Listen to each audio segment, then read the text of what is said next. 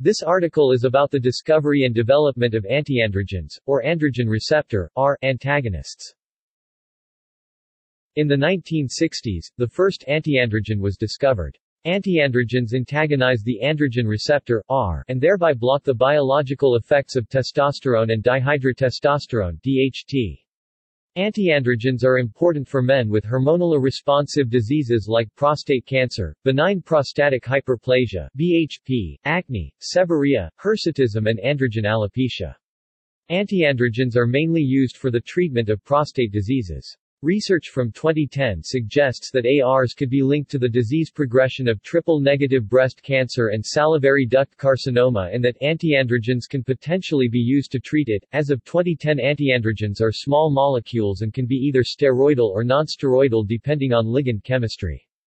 Steroidal antiandrogens share a similar steroid structure, while nonsteroidal antiandrogens (NSAAs) may have structurally distinctive pharmacophores.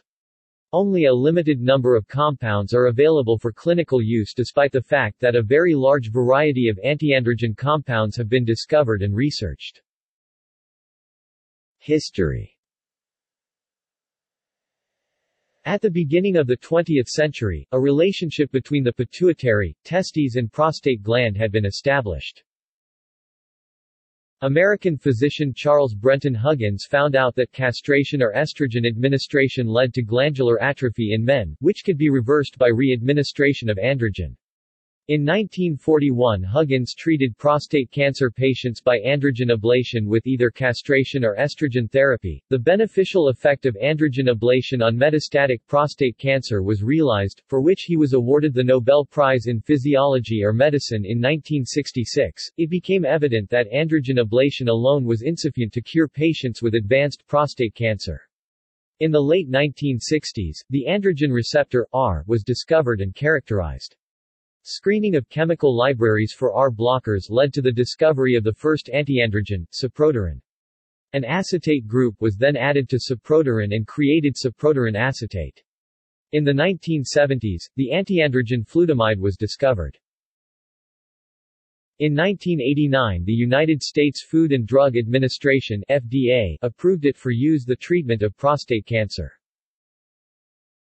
In 1995, bicalutamide was approved, and nilutamide followed a year later. Androgen receptor. The belongs to the steroid receptor subfamily of the nuclear receptor superfamily. Its function is regulated by the binding of androgens, which initiates sequential conformation changes of the receptor that affects receptor protein and receptor DNA interactions. Endogenous androgens are mainly testosterone and DHT. Is expressed in cells of a wide range of tissues, throughout the entire body, beyond primary and secondary sexual organs. The gene is more than 90 kilobits long and codes for a protein of 919 amino acids. Only one gene has been identified in humans, which is located on chromosome X. It comprises four main regions, see Figure 1. N-terminal domain (NTD), which serves a modulatory function. DNA binding domain (DBD), which recognizes and binds to androgen response elements in target gene sequence. Ligand binding domain (LBD), which is responsible for ligand recognition and binding.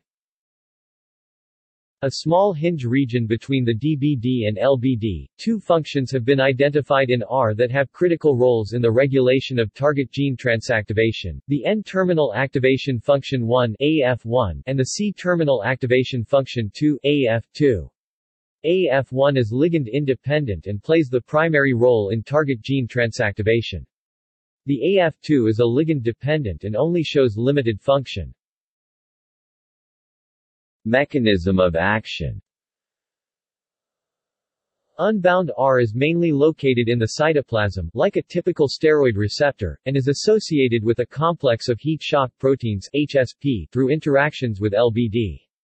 Androgens, either agonists or antagonists, position themselves in the ligand-binding pocket (LBP) of the cytosolic and bind to the LBD, see Figure 2. The goes through a series of conformational changes and HSP dissociate from The transformed undergoes dimerization, phosphorylation and translocates to the nucleus. The translocated receptor then binds to the androgen response elements R on the promoter of the androgen-responsive gene, a consensus sequence located either upstream or downstream of the transcription start site (TSS) of R target genes. Recruitment of other transcription cofactors, including co-activators and co-repressors, and general transcriptional machinery further ensures the transactivation of R-regulated gene expression.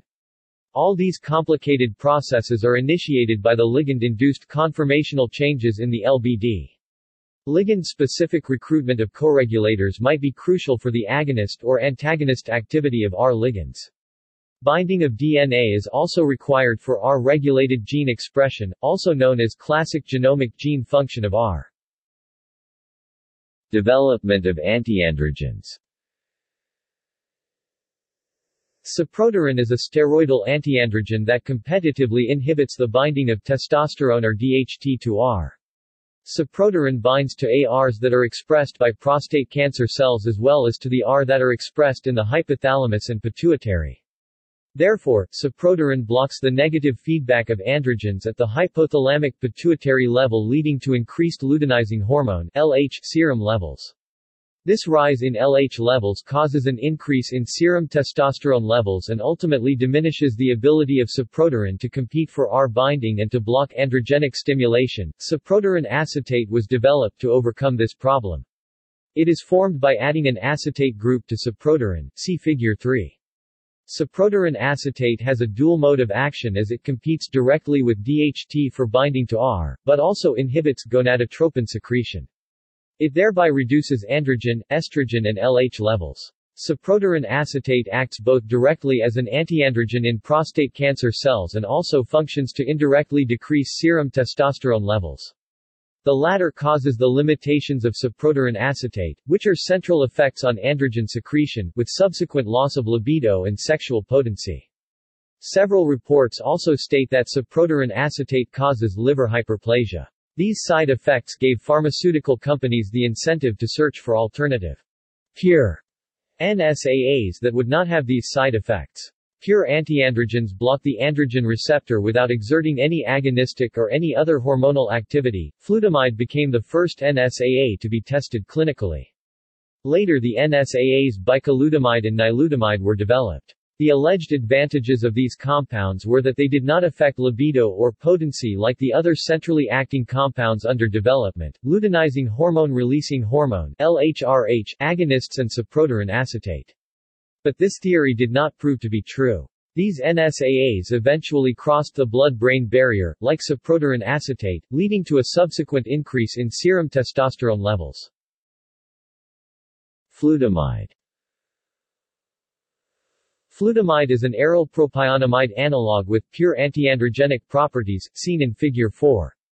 It is completely absorbed from the gastrointestinal tract after oral administration and undergoes extensive first-pass metabolism to its active form, 2-hydroxyflutamide, and hydrolysis product, 3-trifluoromethyl-4-nitroaniline.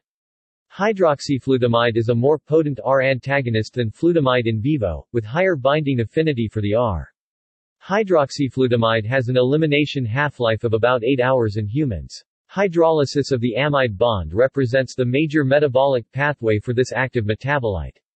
By reversing the stimulatory effect of DHT on ventral prostate weight, flutamide is approximately twofold more potent than sapropterin acetate. Hydroxyflutamide has relatively low binding affinity to R and is therefore generally used at high doses in order to achieve complete R blockage in therapy. Nilutamide. Nilutamide is a nitroaromatic hydantoin analog of flutamide, as seen in Figure 5. Nilutamide is eliminated exclusively by metabolism, mainly by reduction of the aromatic nitro group. Although the hydrolysis of one of the carbonyl functions of the imidazolene was identified, it is much less susceptible to hepatic metabolism than the amide bond in hydroxyflutamide. This results in a longer half-life of nilutamide in humans of 2 days. Nevertheless, the nitro-anion free radical formed during nitro reduction could still be associated with hepatotoxicity in humans, especially when using relatively high dosage employed for androgen blockage. Nilutamide causes side effects which limit its usage, such as pneumonitis and delayed adaptation to darkness. Bicalutamide. Bicalutamide is an aryl propionamide analog, seen in Figure 6. It has replaced flutamide and nilutamide as the first-choice antiandrogen for prostate cancer treatment. Bicalutamide is not as hepatotoxic as flutamide and nilutamide and has a longer half-life, of 6 days in humans, that allows once-a-day administration at lower dosage. Bicalutamide shares the amide bond structure with flutamide. Even so, the amide bond hydrolysis was discovered in rats, not in humans, which could explain the prolonged half-life of bicalutamide in humans. Bicalutamide has a cyano group at the para position instead of a nitro group like flutamide and nilutamide. This change in groups avoids the nitro reduction observed in nilutamide. Bicalutamide has a chiral carbon in its structure, labeled with an asterisk in Figure 6, which is connected to the hydroxyl and methyl groups. It is therefore administered as a racemate. Post-approval investigation revealed that its antiandrogenic activity resides almost entirely in the R enantiomer, R. Bicalutamide has an almost fourfold higher affinity for the prostate R than hydroxyflutamide and has a better side effect profile compared to other antiandrogens. Structure and activity relationship. Steroidal antiandrogens. Cyproterone acetate is a 6-chloro-1,2-methylene derivative of 17-alpha-acetoxyprogesterone. It shows major antiandrogenic activity together with androgenic activities. Cyproterone acetate displays high affinity for R in rats, which increases when the 1,2-methylene group is removed from the compound. If the chlorine atom is replaced by a methyl group, the binding slightly decreases, whereas further removal of the C6 double bond modifies the binding kinetics. See Figure 7. Nonsteroidal antiandrogens. Hydroxyflutamide and its analogues, bicalutamide and nilutamide, share an analide ring structure.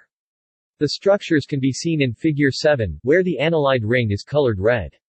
These three compounds require an electron-deficient aromatic ring for efficient R binding. Replacing the analide with an alkene gives weakly active compounds, which can be attributed to the lack of intramolecular hydrogen binding or to poor hydrogen bond donor capability. Various combinations of electron-withdrawing substitutions in the aniline ring of these drugs have not shown higher binding to the R receptor, compared to compounds which have a chloro- or trifluoromethyl group at the meta position R1, and either a cyano or nitrogen group at the para position R2. For hydroxyflutamide, a group of compounds that differed in the aromatic ring did not bind to the R. This suggests that the bisubstitution in the hydroxyflutamide ring is essential for high R binding affinity. It has also been demonstrated that hydroxyflutamide requires the strong hydrogen bond donor ability of the tertiary hydroxyl group and fixed conformers involved in intramolecular hydrogen binding, to bind effectively to R. For bicalutamide, the antiandrogenic activities of sulfide and sulfone substitutions of the X linkage were tested in vitro. The sulfides showed in most cases at least twofold higher binding affinity than corresponding sulfones. However, this relationship was reversed when the R3 group was NHSO2CH3, where the binding affinity of sulfone was threefold higher than that of sulfide. These results indicate that substituents of the B ring largely determine the effect of the X linkage in R binding. Researchers have proposed that the tertiary hydroxyl group is involved in direct interaction with R because when an acetyl group is introduced to that hydroxyl moiety, the receptor binding affinity greatly decreases. Nilutamide has very low affinity for R when tested on castrated rat prostate. Modifications such as replacing the N3 atom with oxygen has little effect on affinity of the compound for prostate R. By replacing the oxygen atom with a sulfur atom at the C2 position of the imidazole ring and adding butylalcohol to the N3 atom, the receptor binding and biological activity of the compound increases 100 times that of NSAAs. Also, the compound does not bind to other steroid receptors. If a methyl group is changed for the butylalcohol group, the compound shows 3 and 10 times more antiandrogenic activity in vivo than bicalutamide and nilutamide, respectively. Antiandrogen withdrawal syndrome. Antiandrogens that are currently on the market are particularly useful for the treatment of prostate cancer during the early stages. However, prostate cancer often progresses to a hormone-refractory state in which the cancer progresses in the presence of continued androgen ablation or antiandrogen therapy. This suggests that long-term use of these antiandrogens during prostate cancer can lead to the development of androgen-independent prostate cancer cells or the ability of adrenal androgens to support tumor growth.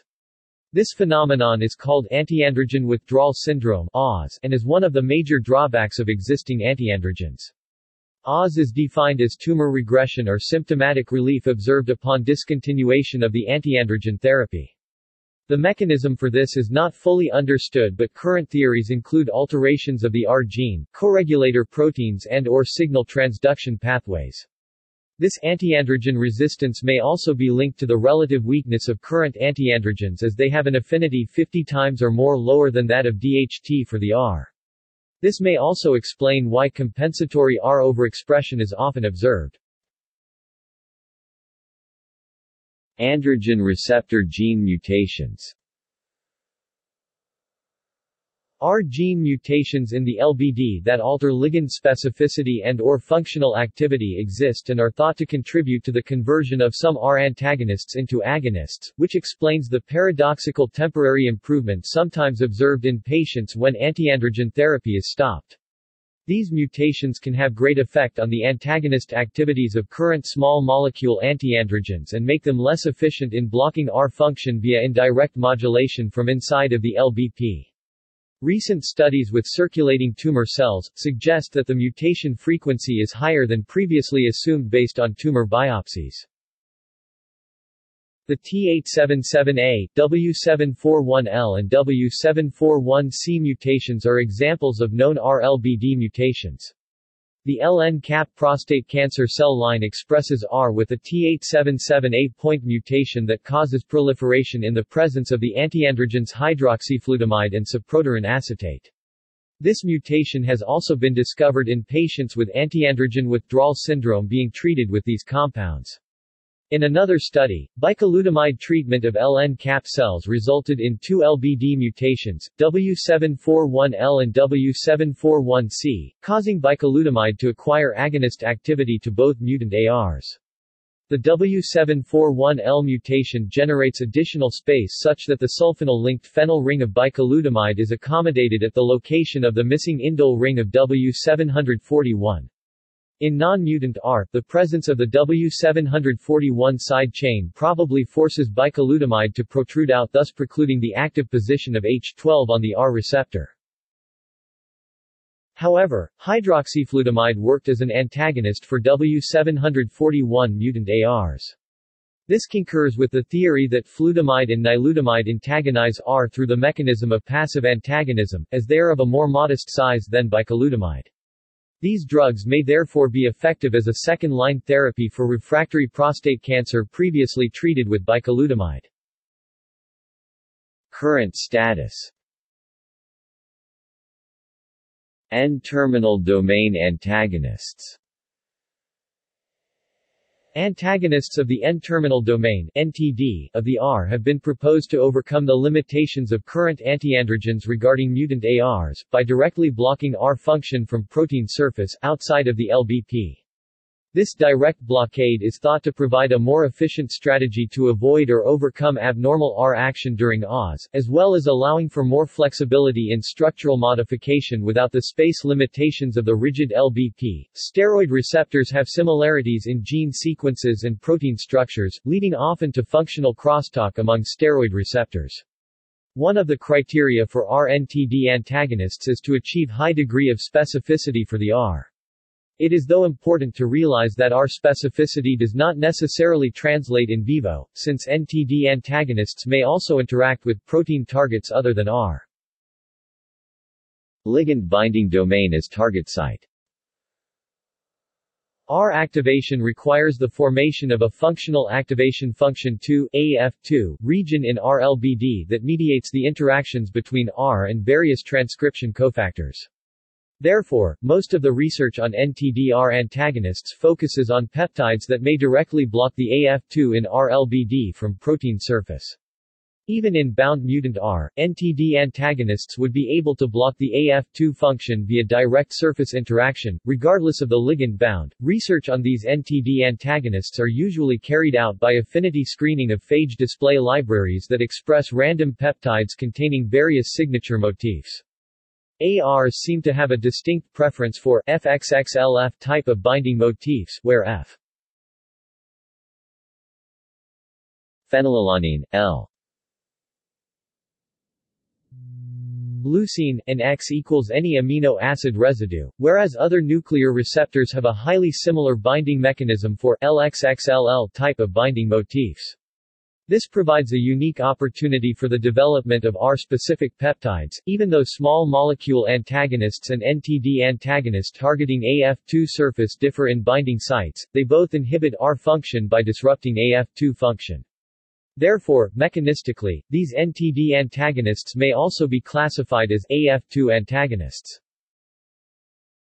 N-terminal domain as target site. Functionally, RNTD plays the primary role in regulating target gene transcription activation and mediating various receptor protein and intra-receptor N-terminal and C-terminal interactions. Therefore, modulation of NTD function is considered an efficient strategy to target R action. Among various functional domains in different nuclear receptors, NTD is the least conserved and so could maybe become the best target site for NTD antagonists to achieve R specificity. However, the structural features of the NTD are undetermined due to a high degree of flexibility in its conformation. Both biochemical and circular dichroism spectroscopy analysis suggest that RNTD is highly disordered under native conditions, making it a difficult target for drug discovery. In 2008, there were reports of a chlorinated peptide, syntocamide A, isolated from marine sponges that effectively inhibits N-terminal domain activated reporter gene transcription. See Figure 8.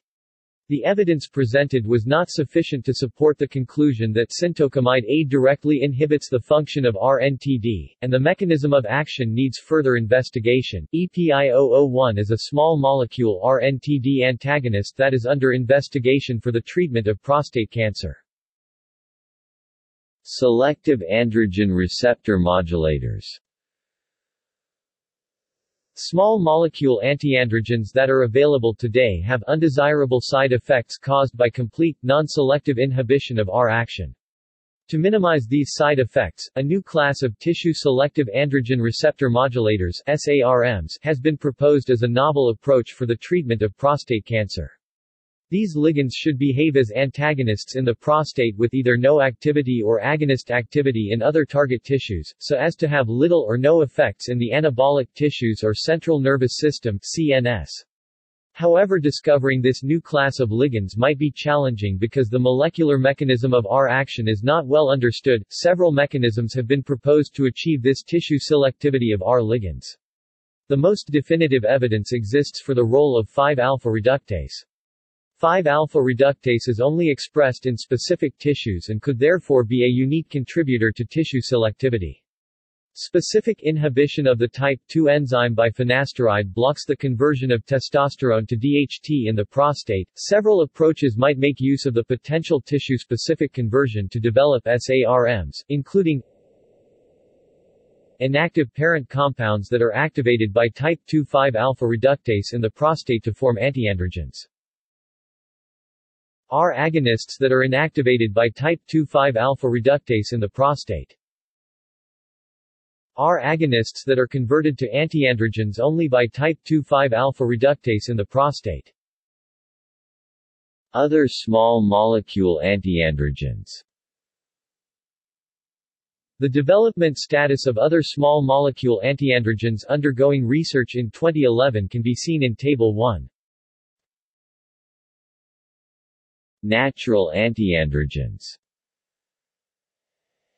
Ataric acid and N-butylbenzene sulfonamide are natural compounds with antiandrogen properties which have been purified from the bark of the African tree Pygium africanum. See Figures 9 and 10.